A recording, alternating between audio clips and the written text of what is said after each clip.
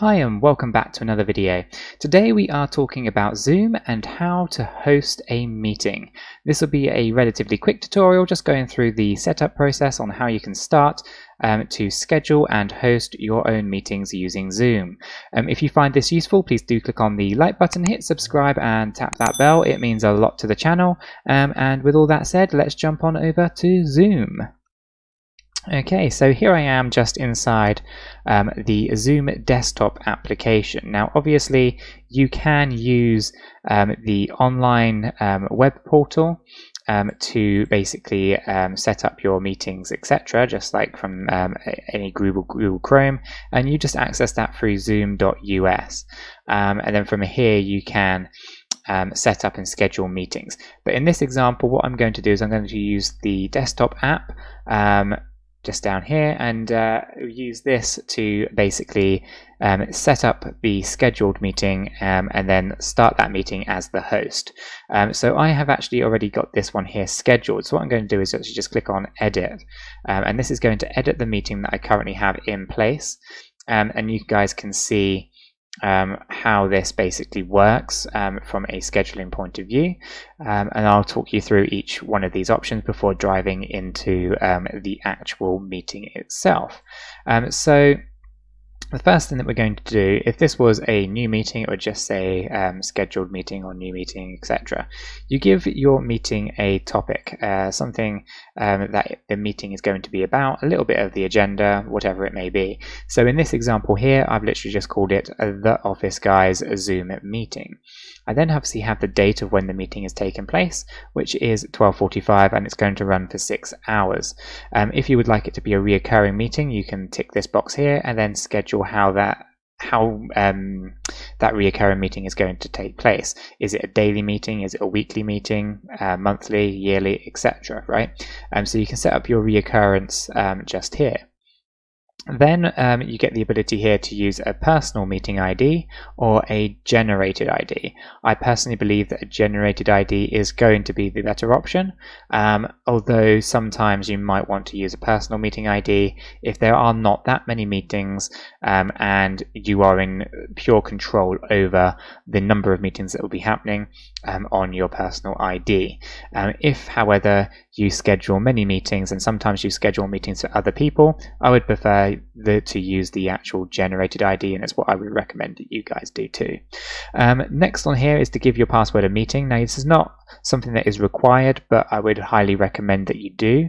It just kind of adds a little bit of extra level of security to your meetings.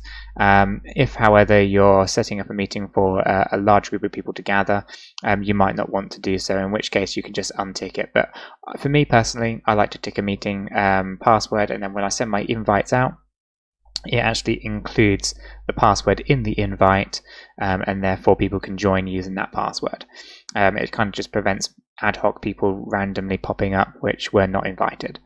Okay, next here you have the ability to turn video feeds on or off for the hosts as well as the participants.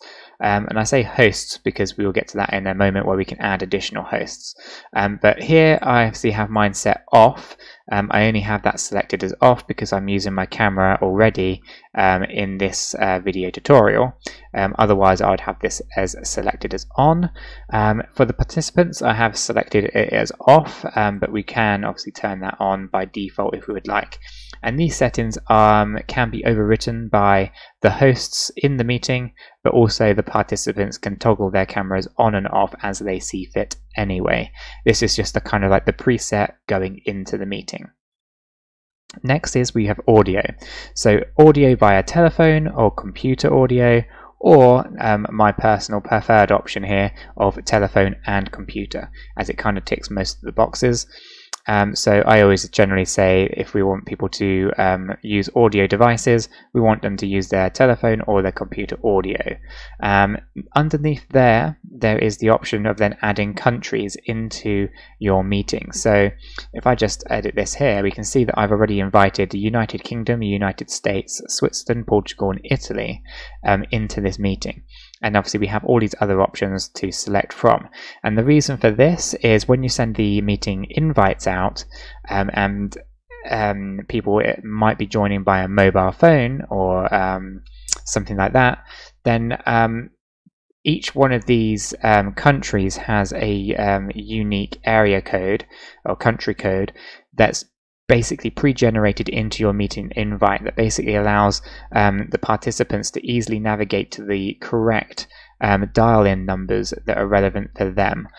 So if you have people in multiple countries who will be joining potentially from a cell phone, mobile phone, or mobile device in general, then you want to make sure you have the right country selected here. If you don't, it's not the end of the world, but not everyone's going to be using the Zoom apps or via the web. Some people will just be using the dial-in codes via the mobile phones. So it's important that we include the correct area codes and correct dial-in numbers for each specific country. So I always make sure that I select the countries in which my participants are from. With that done, I can just select done there. Next on the list is whether I'm going to send my invite into a particular calendar. So for example, if I have an Outlook calendar, I can send this particular meeting, this scheduled meeting, to my Outlook calendar, to my Google calendar, or to another calendar. So I'm either personally going to use Outlook or Google Calendar. It's going to be one of these two that I use. If you are whether you want to use your iPhone calendar, your iCalendar, Apple Calendar, or whatever, then you might want to use other. But yeah, those are the three options that we have there. Next is the advanced options. Now by default, when you go to set this up, it won't be expanded. I expanded that when I first opened this meeting, and this gives you a little bit extra functionality. So do you want to enable a waiting room? So I have this as enabled, and then I've also enabled the enable join before host. So these two things coupled together, basically it puts everyone into a waiting room until the host has actually joined the meeting. Okay, and then the host will in essence actually invite them into the meeting to start. Without that selected, so for example, if I don't have a waiting room, they'll join the meeting straight away. With the meeting room enabled, they'll join the waiting room first, and then go into the meeting after the waiting room. Here I get the option to mute participants upon entry into the meeting. I have that unselected, but if there's a lot of chatty folk out there who, when they join a meeting, are halfway through a conversation, then you might find that that's a really useful feature for you. I don't have it selected, but it all depends on the participants at the end of the day.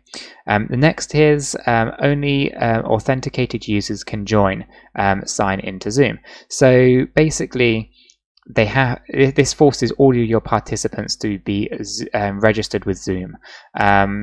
I don't have that selected because sometimes you're inviting people who are maybe using Microsoft Teams into a Zoom call, or vice versa. So generally, I don't have that selected. I just like it as a bit of free-for-all. If I've invited them via an email, I don't need them to be signed into Zoom as well. The last option here, or the second to last option, is the automatically record meeting. So this basically starts a recording of the meeting the second that the meeting starts, and you get the option of saving it into the cloud or saving it locally on your desktop, or within your documents of your Windows application or Windows operating system. So this is really useful, but I think you'd probably want to make sure you only really record the meetings that are of utmost importance to you, like this. Otherwise, you can still record ad hoc whilst the meeting is taking place. To automatically record a meeting, I think there are examples where you might want to do it, such as a board meeting, you want to take minutes, or very important personnel meetings, in which case sure. But fundamentally, record once you're in the meeting is probably the most cost-effective way of doing it, because you're going to eat up into your cloud space, or your local C drive is going to fill up pretty fast with Zoom recordings. And the very last part here is the ability to add alternative hosts. So if you're setting up meetings for someone else, you can add their email address here, and they can become the host of the meeting. Okay, with all of that done, you can click save. I'm just going to click cancel. But once you've saved it, your meeting is now scheduled into Zoom. From here, you can see that this one here was started at 12:45. So I'm actually able to jump straight into here. So rather than clicking join, I can actually just click start from the app here. If, however, I am in my Outlook calendar, my Google calendar, I can just go to that particular meeting and join from there as well. But what I'm going to do is just click start here, and this takes me straight into the meeting where I click on join with computer audio. And now I can maximize this screen and I am inside my meeting. And from here you can see that I have access to my mute my microphone, to add my video feed in, but obviously I'm using my camera already, so I can't do that. And that's just a toggle button. You can turn it on and off. Security lets me turn off what parts of the Zoom meeting I want my participants to actually be involved in, and what parts I don't think that they should be doing themselves. I get a list of the participants just here.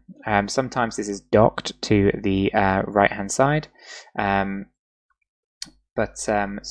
yeah, you can lock your meeting and so forth. So I just have this as a floating box here. So for my multiple monitors, I can have my chat feeds and etc. in separate boxes. Chat, as I said before, can obviously appear down here, and obviously I can close that down as well. Screen sharing, we can do that from here as well, so I can share a particular screen with you guys in the meeting, and I can record the meeting as I mentioned earlier, and then save that recording locally or to the cloud. And then support, which is an option that you get to add in your settings in the back end of Zoom, which basically then lets you provide one-on-one support to a participant if they need it, so you can take over their computer and so forth.